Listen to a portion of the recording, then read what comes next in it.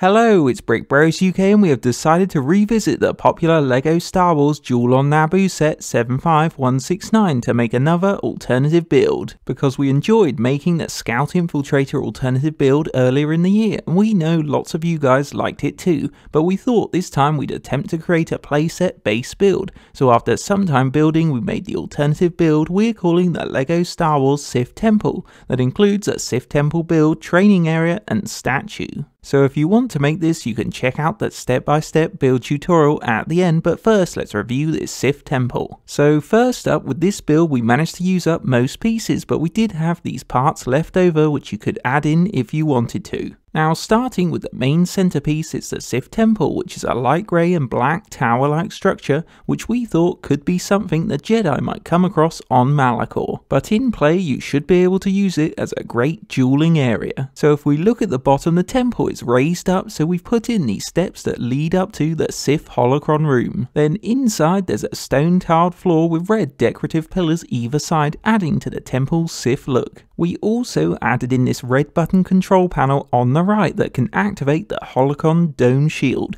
which you can lift up in play so the Sith or Jedi can grab the holocron that's made from a brick, and this adds a cool objective to the build. Moving along, if we swivel to the back you can see that the temple has a solid round shape where we made use of the odd wall piece at the back. Then on either side there are two big black pillars that hold up the roof. Then on top we've created a Sith meditation chamber for Darth Maul that's surrounded by these blown up stone walls with a Technic balcony at the front. But the best bit about this area is there's a large Sith throne in the centre where Darth Maul can sit to watch out for the Jedi. And that's the Sith Temple, which we thought would be a great build where you could stage a Jedi battle or use it as a display piece. Moving on, as extras we made this training area for the Sith, which is built on this stone rubble section. And on the right we added a decorative Sith shrine that we made from a red bar piece, and it's just there for detail. Then for play we created this battle bot which Darth Maul can face in training, and it's got these moving pink deflective shield arms which also spin because you can turn the bot's body 360